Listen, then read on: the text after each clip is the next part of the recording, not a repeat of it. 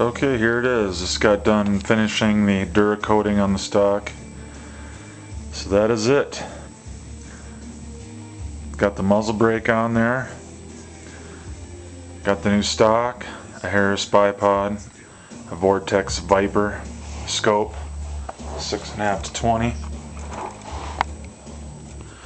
Just gonna kind of zoom around, get a look at the camouflage on it. It's a Duracoat colors, Bell & Carlson stock.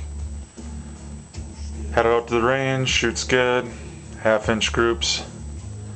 So that is it.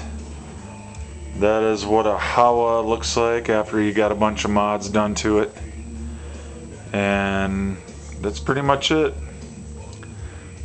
It's kind of a progress, but it looks good. There's the Carson's cheek piece, you can see it better.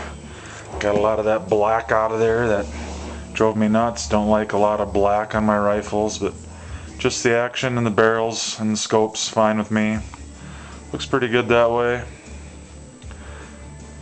Again, multicam colors, match multicam stuff.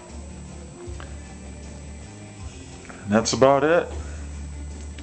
That's what a Howa can look like, other than the ones that you find in the store that are kind of whatever, and got their Hogue stocks, whatever. This is a little bit different twist, Bell & Carlson on there.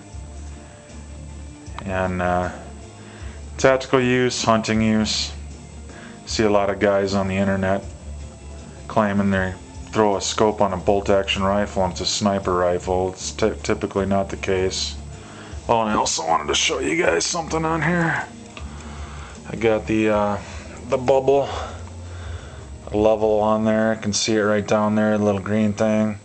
That helps quite a bit to do for the cant and stuff on the rifle, so that solves a lot of issues there.